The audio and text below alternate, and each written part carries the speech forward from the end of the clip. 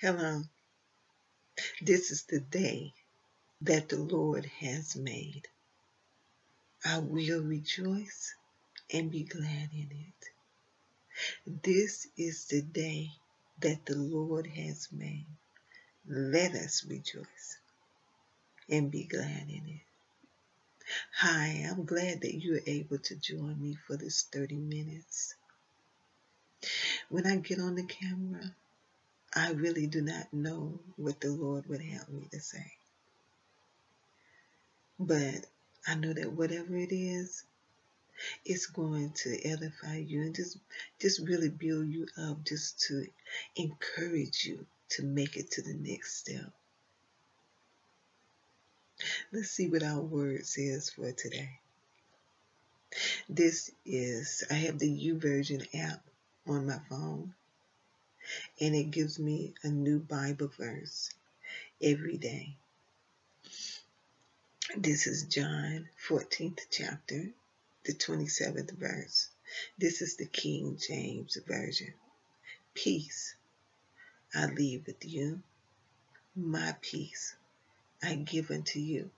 Not as the world giveth, give I unto you. Let not your heart be troubled, neither let it be afraid. Again, this is John 14th chapter, 27th verse, King James Version. Peace I leave with you. My peace I give unto you. Not as the world giveth, give I unto you. Let not your heart be troubled, neither let it be afraid. You know, we come into some trying times, and that spirit of fear does try to overtake us, but we don't have to let it. We can cast it down. It says that He left us with peace. Jesus left us with peace. He's the Prince of Peace. The Prince of Peace dwells on the inside of us. And this is Jesus talking, because it's in red. He said He left peace with us. He said His peace. You know, Jesus wasn't afraid. He was not afraid. People came at Him. He could walk right through the crowd and they couldn't touch Him. He wasn't afraid. You never saw in the Bible where Jesus ran from anyone. He never ran from anyone. Never ran from anyone. Demons ran from Him. The demons ran from Him. He never ran. Never ran. He said that He gave us His peace. You know, the Word of God tells us that God gives us peace that's beyond our understanding. We're not going to understand everything. We're not going to understand everything. And it's only a measure that we're going to be able to understand. God will give us some revelation, and then another time we may read that same scripture and get a little more revelation. He said, not as the world giveth. You know, we could go through something like maybe the death of a child, a spouse, or of a loved one, and the world does try to comfort us. The world tries to bring us that comfort, that peace. You know, it's a friend or someone, you know, send their condolences. It try to, you know, be there for us, you know, making sure that we're okay. But it can't compare to the peace that Jesus has. It cannot compare. It cannot. They could try all their might to help us to get through it. Being there, phone calls, going places with us, but nothing can compare to what Jesus can do. He said, let not your heart be troubled. You know, our heart is troubled about a lot of things. You know, I hear people say that their children will leave the house and they don't know where they're at. You know, spend days away from the house, or they're afraid of their child. Just different things. And God can give you peace even in that. And He will let you know that your child is okay, that He has your child. So we don't even have to be afraid in that. We don't have to be afraid, wondering where are they? You know, we don't have to be afraid in that. We give it to the Lord. We give it to Him and let Him handle it. Because we wasn't made to handle things like that. Fear is turmoil. Our body wasn't meant to handle turmoil like that. God created our body where we can take on some things, but we're supposed to cast those things off on Him. So us holding on to all of that fear, all of that turmoil, that would drive us crazy. It would drive us crazy. We can't do it. We can't do it. I remember even as a child growing up and hearing different stories about how a child broke their parent's heart, and now the parent mind is gone. It's like something happens in that parent mind is just gone because of so much heartache, so much turmoil happening. And another thing that the enemy does is he will have you to think of things. You know, he tries to escalate things. He makes it much bigger than what it is. He'll have you just in so much turmoil thinking that this could happen. Not that it happened, but it could happen. That's how the enemy operates. Fear of the unknown. So we would have that fear of the unknown. But when those things come up, our job is to cast it down. Is to cast it down. Worry, anxiety, we're supposed to cast that down. Whatever concerns us concerns the Lord. He can carry our burdens better than we can. See, we think that you know, if we worry about it, that everything would be okay, that we can fix it. We can't. We can't fix it. We can't fix it. We can't make it okay. But God can. He can. He can make it okay. Because this says, let not your heart be troubled. We are not supposed to be led by our heart. We're not. You know, when you're afraid, your heart beats so fast, so fast. Your heart beats so fast. I can remember just sitting down, just doing nothing, and anxiety like anxiety would just take over. My heart would just start beating fast out of nowhere, out of nowhere. And as I got into the word, I realized that it was the enemy. So I started casting it down. It would start and I would cast it down. See, the more that you do that, the enemy going to flee.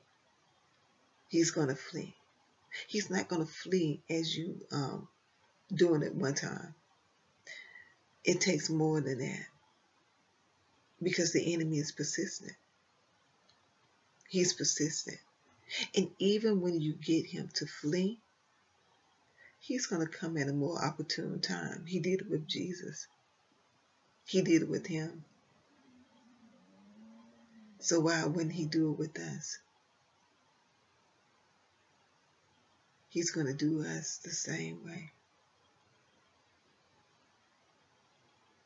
So our heart, just we have to put a guard over our heart. The word of God tells us to place a guard over our heart. We can't just allow anything to get into our heart. You see these different commercials that talk about how the people are starving, and mostly they show children. They pull at your heartstring. They try to get you to have compassion for that child, for that country. So we shouldn't be guided by our heart.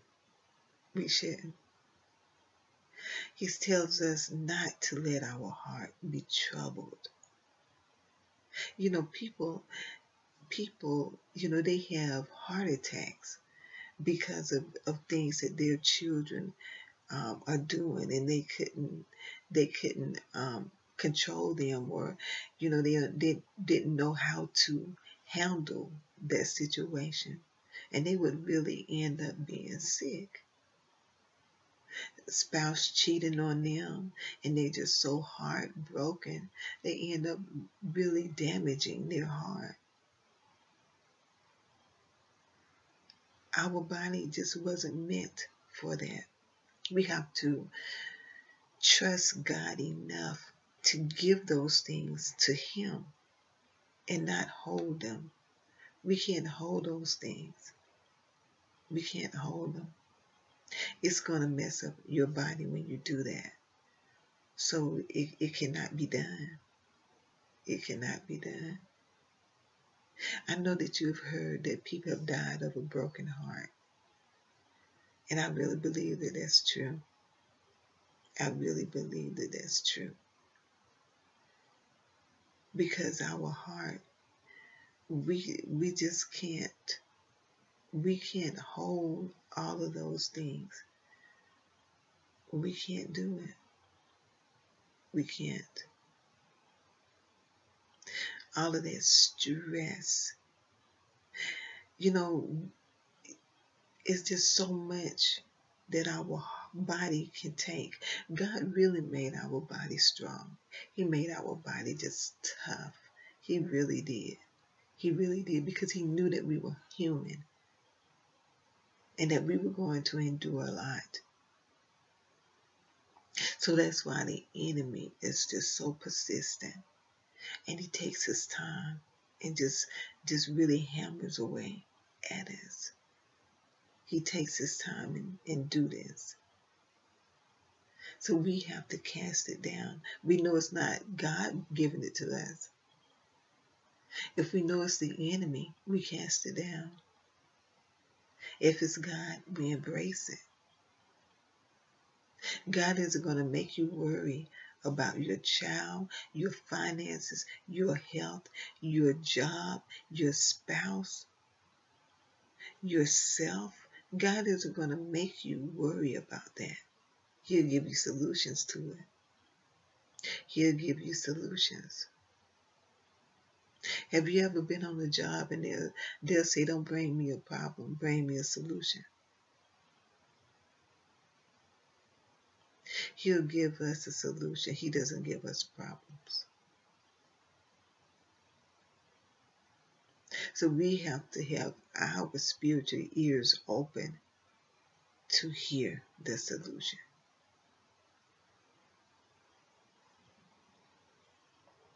And he said, not to let your heart be troubled, and neither let it be afraid.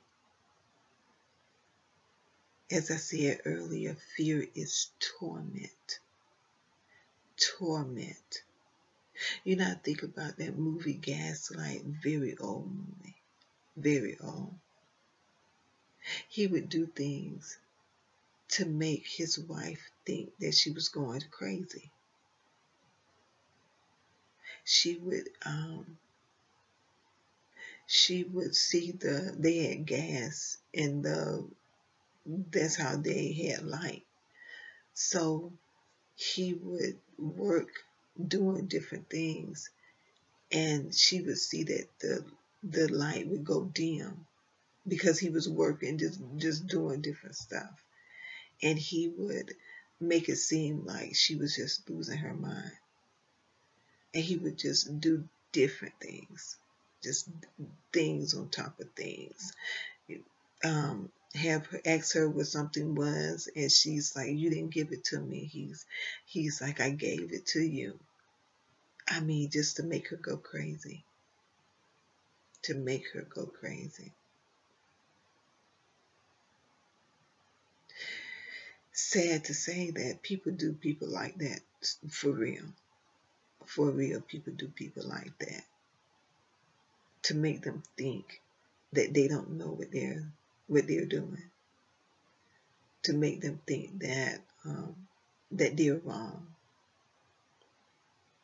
But when you know who you are in Christ, can't nobody take that away from you. Can't nobody make you lose your mind. They can't.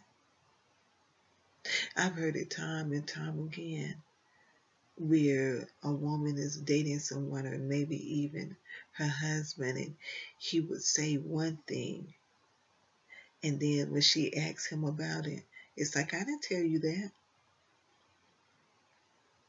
I didn't tell you that." You know, or he's out all night. "Oh, I was trying to get the car fixed."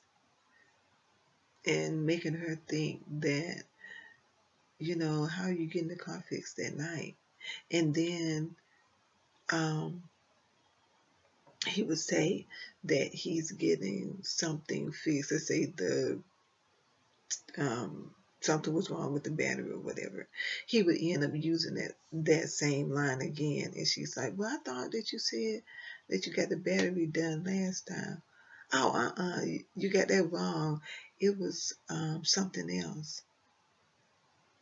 And then because he plays that role all the time, making her think that she's losing her mind, making her think that she doesn't, that she'll forget things, that she's forgetful, that she'll forget things. We have to be so careful. God has given us everything that we need to win a battle, because the enemy is going to try to take us out.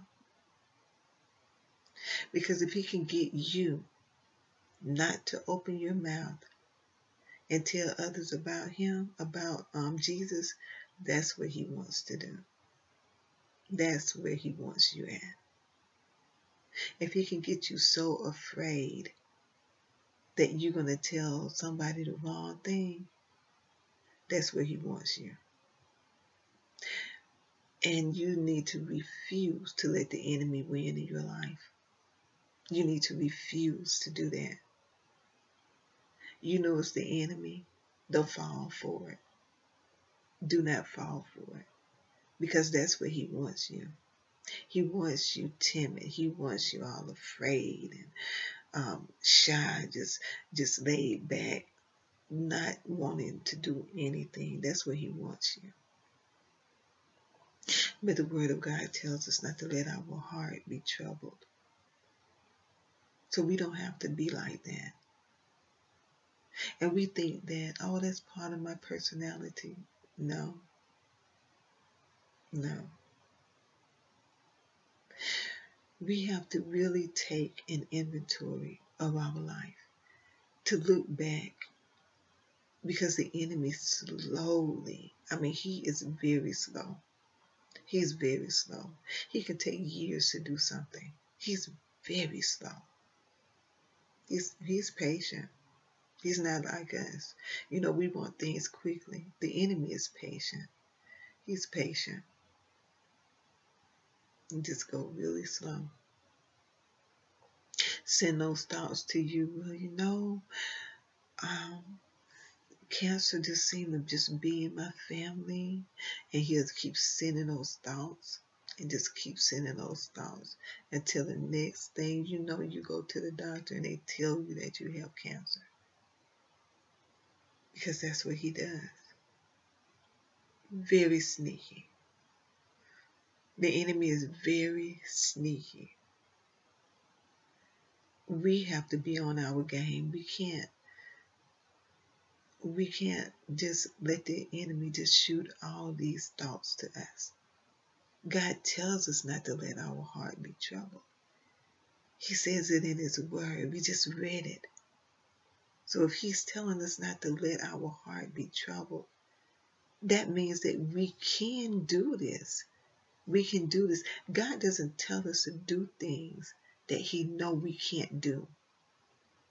If he's saying don't let your heart be troubled, that means that we can not let our heart be troubled. That we have the ability. He has given us the ability to do that. Our trust has to be in him. It has to be in him. Has to be. So whatever he says in his word, he meant it. He meant what he said in his word. And we can do what he said in his word. We can do it. If he said we can do it, then we can do it. That's why we have the Holy Spirit to help us. To help us. That's our strength. That's our strength. He's all powerful. Can't nothing match the power of our God. Nothing can match that. And we need to know that. We need to know that people, there are so many people that used to worship Satan until they found out that he's not as powerful as he makes himself seem. He's not. He's not. The word of God says that he comes as a roaring lion. He's not a lion. He's not. I've heard people say that like Satan is a lion. No, he's not. He comes as a roaring lion. He's not nothing. He's not nothing compared to God. And the greater one dwells inside of us. So we can win the battle against Satan. We can win it. So our heart doesn't have to be troubled. We don't have to be afraid at night. We don't have to be afraid. We can cast that fear down. Remember, fear is torment. It's torment, so you don't have to be afraid. We can cast that fear down. We don't have to put up with that. The enemy is no match for God. And God lives on the inside of us. So he's no match for us. That's why we don't operate out of the flesh, but we operate out of the spirit.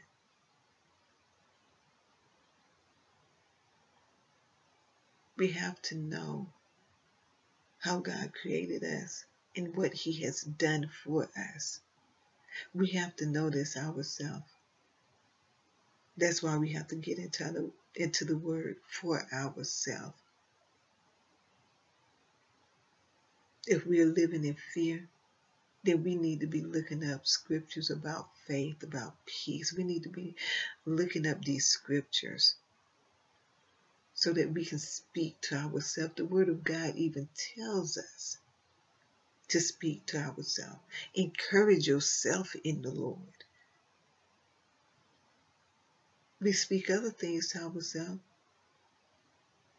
like telling ourselves, that was so stupid. I don't know why I'm so stupid to think something like that. We don't tell ourselves stuff like that. That is not something that you say to yourself. We have to be so careful at the things that we say to ourselves. We don't have to accept the lies of the enemy. We don't have to accept his lies. So place a guard over your heart and don't let your heart be afraid. Don't let it be afraid anymore.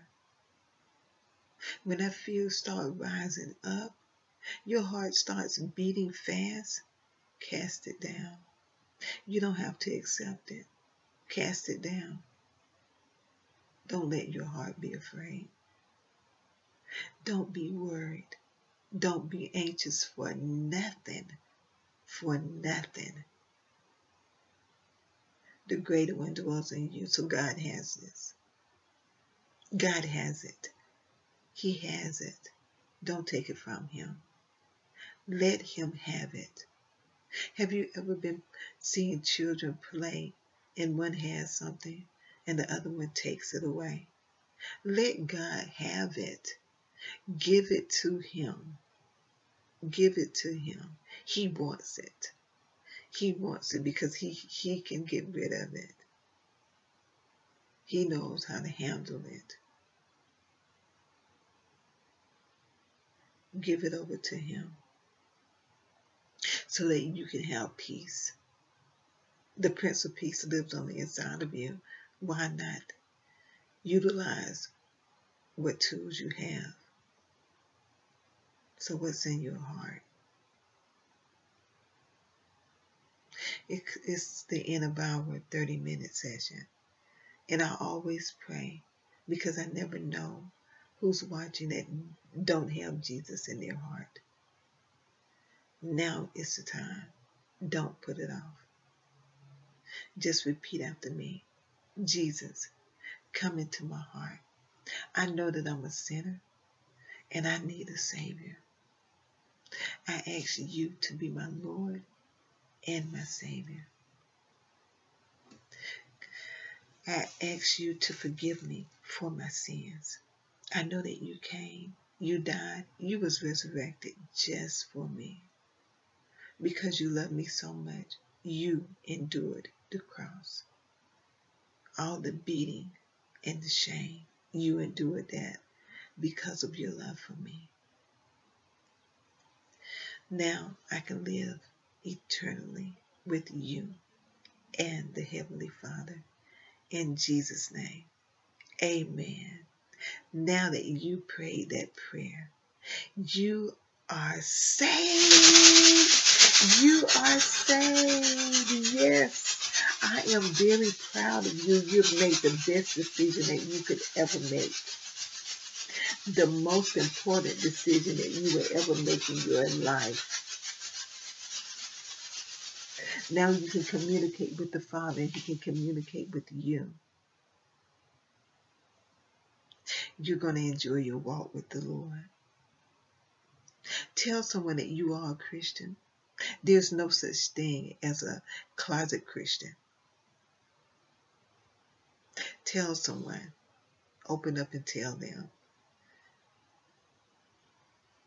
And also pray with someone to become saved like you. So they can be on their way to heaven like you are. You make it a good day. I pray for you and your family very much throughout the day. So you make it a good day. I love you much. And I'll see you again tomorrow. Bye.